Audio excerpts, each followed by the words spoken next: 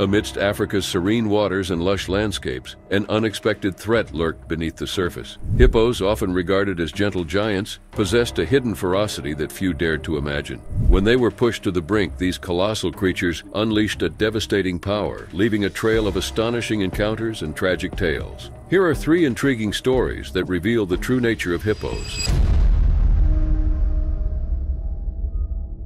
In the heart of South Africa's Free State province, a tragic tale unfolded as a wild creature was born, defying even the most ardent attempts at domestication. Marius Els, a 41-year-old army major and seasoned farmer, was entangled in a dangerous dance with a force of nature he had dared to call family. The epicenter of this ill-fated bond was a 1.2-ton behemoth named Humphrey, a hippopotamus that Marius had nurtured since its infancy, imprinting a connection that ran deeper than mere ownership. To Marius, Humphrey meant more than a pet. He was a confidant, a companion, and at times he embodied the son Marius had never known. Yet as the sun lay below the horizon on that fateful Saturday night, a shattering of the veneer of domestication occurred, revealing the primal instincts that lurked within. In a harrowing onslaught, Humphrey's once affectionate disposition gave way to a brutal and relentless assault, leaving Marius Els, a man who defied cautionary voices, as a tragic victim of truth as old as time itself. Wild hearts could never truly be tamed. The heart-rending chronicle of a man, a hippo, and the unyielding call of the wild ultimately bound them together in both love and loss. In the tranquil expanse of a 400-acre farm nestled in the heart of rural South Africa, the serenity that once reigned was shattered by a gruesome discovery.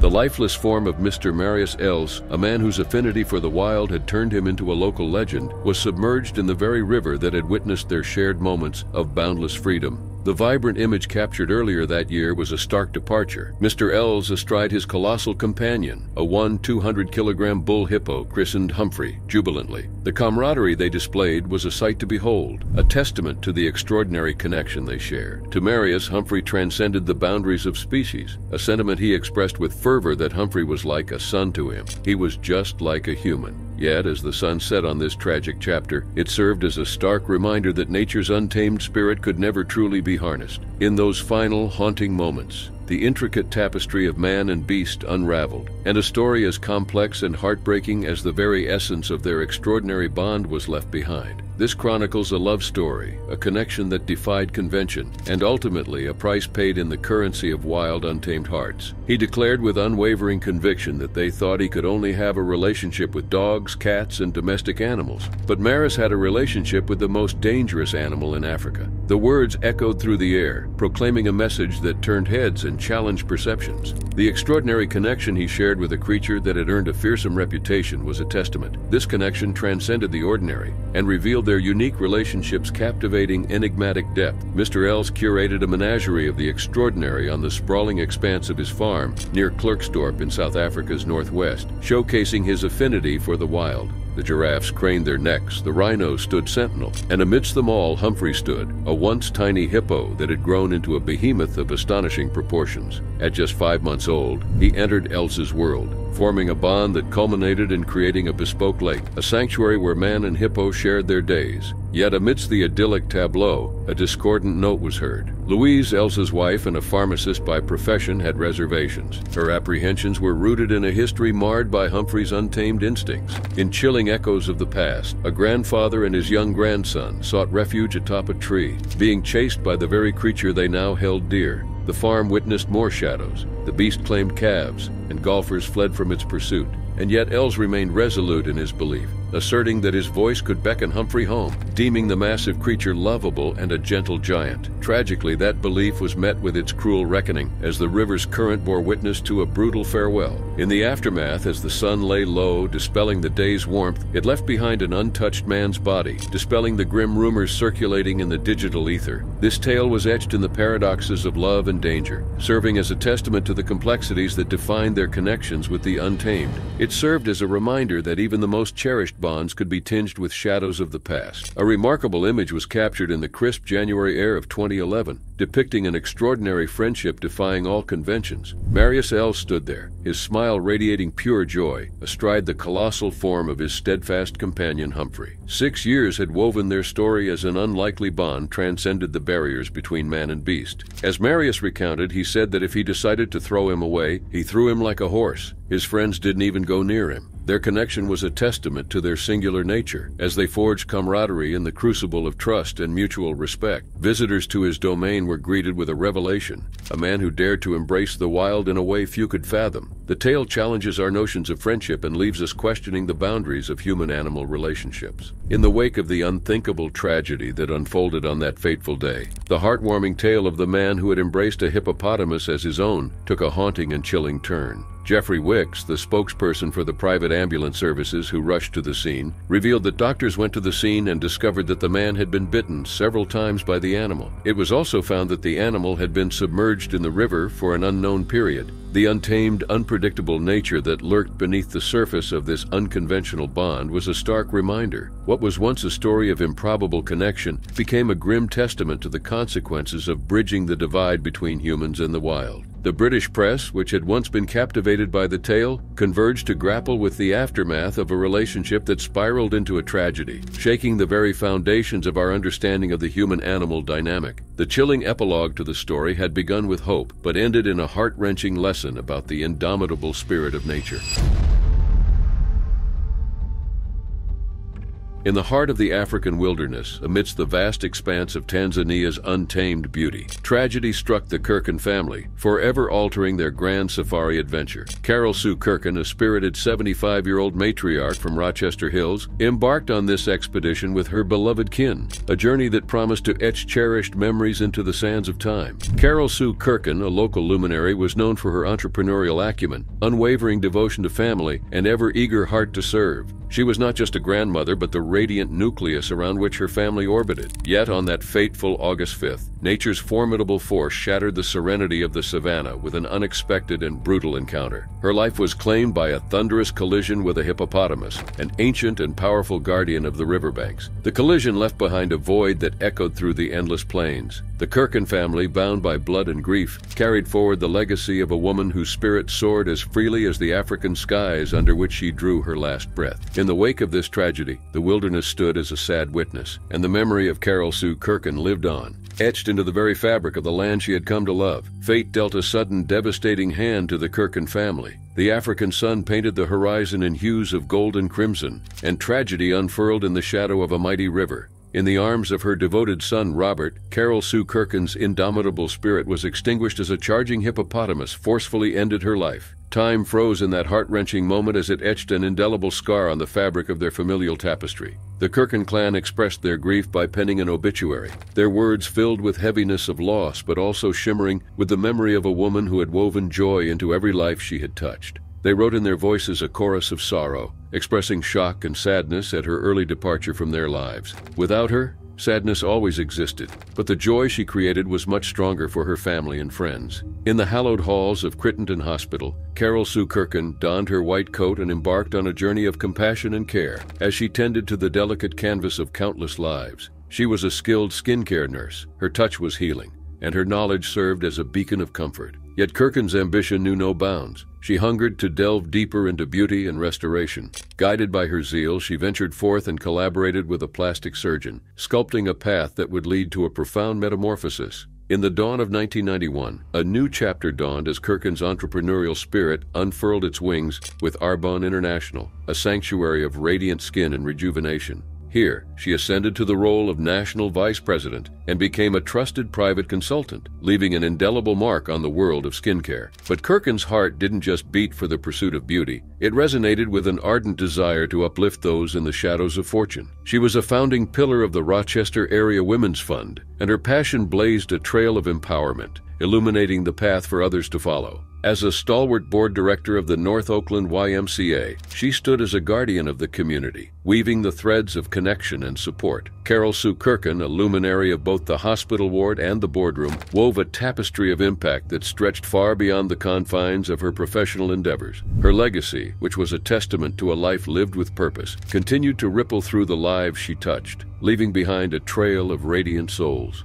As the sun set over the tranquil town of Rochester Hills, it cast long shadows over the Kirkin family, a family that had been touched by both profound loss and a legacy that burned brighter than the stars. Carol Sue Kirkin's departure left a void, a palpable ache, yet her spirit lives on through the hearts of her three devoted children, Robert, David, and Chris. Alongside them stood 5 cherished souls, her grandchildren, who bore witness to the indelible mark she left on their lives. Among them, Eric Strickler, a beacon of gratitude and love, paid tribute to the digital realm. He wrote about the greatest grandmother anyone could ask for, his words composing a symphony of remembrance. With each keystroke, he wove a tapestry of shared moments, from experiencing the warmth of Christmases to feeling the thrill of skiing down Tahoe's majestic slopes. Italy's ancient wonders and graduations, celebrated with pride, were the chapters that bound them. As the cursor blinked on, Eric's sentiment echoed through the hearts of family and friends, resonating with the collective ache of a world that had been touched by Kirkin's absence, yet was forever blessed by her enduring love. The Kirkin family, united in their grief, grappled with unanswered questions, seeking solace in the memory of a woman whose light had shone brightly in their lives. As the days pressed on, the details surrounding Kirkin's final farewell remained in flux, a testament to her abrupt departure. Chris Strickler, her daughter, took to the digital realm to convey the family's gratitude for the outpouring of support. She expressed the difficulty in finalizing arrangements for a service that bore the weight of unimaginable loss. The community, reeling from the news, gathered in shared remembrance in August that year from 2 to 4 p.m. at the Potere Modet's funeral home in Rochester. Amidst the sorrow, a chilling truth emerged from the annals of nature's hierarchy. National Geographic regarded the hippopotamus as Africa's most dangerous mammal, standing as a testament to the unpredictability that permeated the wild. Translated from the term river horse in Greek, these behemoths wielded teeth of such staggering proportions that their skulls carved out cavernous spaces to house them. The family grappled with losing their beloved matriarch, confronting the stark reality that nature's wonders could bear fangs of unimaginable consequence. In the midst of their grief, strength was drawn them from Kirkin's enduring legacy, an extraordinary life that found its final chapter amidst the untamed beauty of the African plain.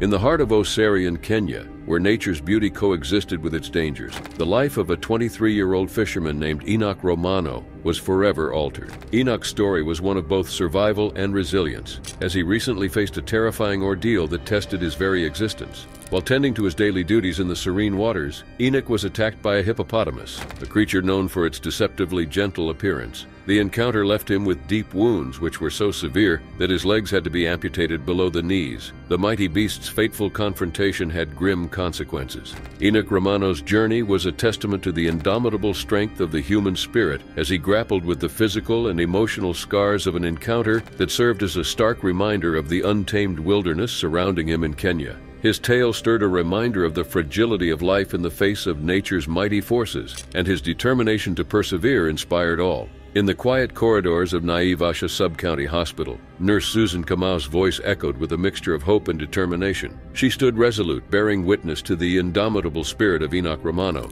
the young fisherman who faced the wrath of a relentless hippopotamus. His legs hung by a fragile thread as he found sanctuary in the theater, where he wrestled fate from the jaws of despair. The decision became stark yet unavoidable. They had to resort to amputation. As Susan recounted the harrowing tale, her words carried the weight of a solemn truth. Meanwhile, a second soul bore the marks of the savage encounter, as his thigh was etched with the scars of survival. Amidst the sterile walls, he clung to stability, showcasing the resilience that humankind possesses in the face of adversity. In the wake of that fateful weekend, the specter of human-wildlife conflicts loomed large, hauntingly reminding everyone of the delicate balance between civilization and the untamed forces of nature in that idyllic region. The incident that occurred to Enoch Romano and his fellow survivors stood as a testament to the courage that emerged from the crucible of such conflicts, a beacon of hope in the midst of a formidable challenge. As the sun dipped below the horizon, it cast its golden hues upon the tranquil waters of Lake Naivasha, while a sinister undercurrent coursed through the otherwise serene landscape. On that fateful day, Enoch Romano and his companion witnessed the unforgiving wrath of a hippopotamus, an encounter that forever altered the course of their lives. Tragedy, it seemed, was not confined to one soul alone. In the nearby enclave of Kasarani, another man was met with a grimmer fate as he succumbed to the brutal force of a hippo's assault. Lake Naivasha had become a battleground where survival hung by a fragile thread, transforming from a haven of harmonious coexistence The parched earth bore silent testimony to a harsh reality, as drought had forced wild creatures beyond their familiar bounds in pursuit of life-sustaining water. Amidst the desperate quest, human encroachment unwittingly became a catalyst, pushing the majestic beings into unfamiliar territories. David Kilo, the stalwart chairman of the Lake Naivasha Boat Owners Association, lamented the dangerous dance between man and beast. Riparian lands, which were once shared spaces, were now fenced, unintentionally confining animals to the treacherous depths. They were forced to forge new paths and clash with unsuspecting humans in a tragic symphony of survival. The delicate equilibrium that once defined the region teetered on the precipice, serving as a stark reminder of the profound consequences brought about by their presence in the wild domains of nature. The haunting echo of Enoch Romano's voice carried across the shores of Lake Naivasha, as each word was etched with the vivid memory of his near-fatal encounter. Tears glistened in his eyes, testifying to the profound gravity of his tale. On that fateful morning, the promise of a routine fishing expedition with 4 companions from the Kasarani area hung in the air. Waist-deep in the water, he exerted his efforts to launch the boat, oblivious to the silent menace lurking beneath the surface. The hippopotamus, concealed by the ripples, bore down upon him. Enoch's face contorted with raw agony as he recounted the horrifying moment. He confessed that he had been a fisherman for nearly 2 years and had never been attacked by the animals. His voice was a mixture of disbelief and pain. The jaws of the beast clamped down, seizing both his legs in a merciless grip. A gut-wrenching scream pierced the air, and someone miraculously answered the desperate plea for release. Enoch was released from the jaws of death and found himself in a state of bewildered shock. His mind struggled to comprehend the ferocity that lay beneath those calm waters. It was a tale of survival, as a man was thrust into the heart of nature's unrelenting power, forever marked by the day he glimpsed the true face of the wild. Enoch Romano's desperate plea pierced the air, his voice becoming a beacon of hope in the face of impending doom. He signaled to his comrades with swift urgency, silently crying for salvation amidst the chaos unfolding along Lake Naivasha's shores. Blood stained the earth as it served as a grim testament to the viciousness of the encounter. Enoch's world hung in the balance as he rushed to the Naivasha Sub-County Hospital. In the dimly lit male ward, Nurse Susan Kamau stood as a pillar of strength, overseeing the arduous battle for his life. With measured reassurance, she relayed the news. Enoch responded to treatment, showcasing the resilience of the human spirit. Yet the toll was grave. Once a source of strength, his legs were now reduced to stumps. The weight of the bandages bore down on him, cruelly reminding him of the ordeal he had faced. Tears fell freely from their eyes, with each drop bearing witness to the profound impact of the tragedy. With a voice laced with both gratitude and sorrow, he extended an appeal to the hearts of well-wishers, pleading for a glimmer of hope in the face of adversity. He confessed that he was happy to have survived the ordeal, but had yet to come to terms with the tragedy that had befallen him. His words served as a poignant reminder of the long road ahead. Just a stone's throw from Enoch's hospital bed, John Gichinga, another survivor, bore his own scars from the relentless Hippos' assault. His eyes glinted with gratitude, silently acknowledging the fragile line between life and death that he had crossed. In the midst of the growing tally of victims along Lake Naivasha's unforgiving spine, their shared stories chilled as a testament to the relentless dance between man and beast. They were reminded that danger lurked in the heart of nature's beauty, poised to strike at any moment.